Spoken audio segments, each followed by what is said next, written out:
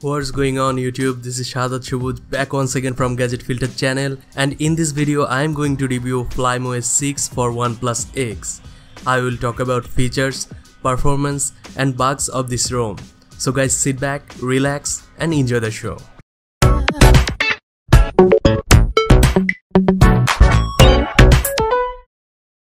So, before going for review, in this channel we cover gadget reviews, apps and game reviews and custom ROM reviews just like this one. So if you are new here, consider subscribing. Any further ado, let's go ahead and see what we have got in this ROM. So this is the latest version of Flyme OS ROM. The security patch of this ROM is 1st October 2016, which is very old, as well as the version of the Android is also outdated. In this ROM you will get two different modes of the home screen.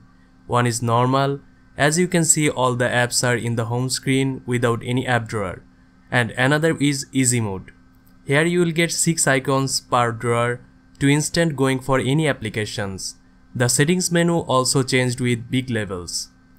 So the task manager of Flyme OS is now turning card, and you will also get two useful features of lock and secret.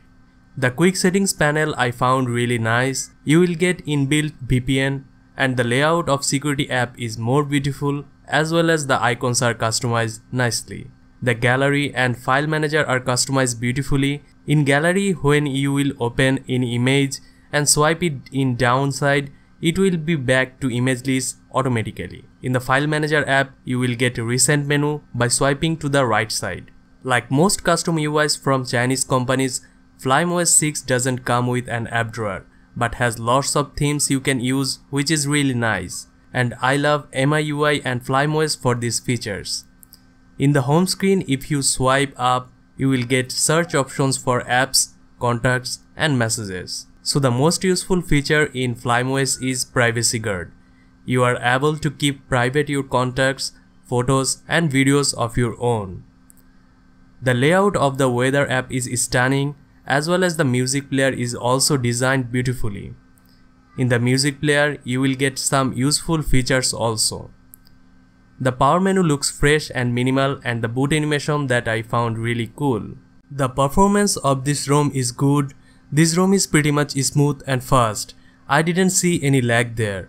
Battery backup is really good. You will get minimum 4 hours of screen on time, so I am satisfied with the battery performance. The camera of this ROM is nice, focusing is pretty much accurate. You can take some really nice photos. On this ROM, the main problem is its language. Most of the things are in Chinese language. Sometimes writing is pretty much hard with the built-in keyboard, but the solution is the third-party keyboard. Otherwise, I didn't find any bug. So guys, that's pretty much it. Hope you guys enjoyed. If you guys want to see this kind of ROM reviews for Oneplus X, like this video, subscribe to this channel, and I will catch you guys very soon in the next one.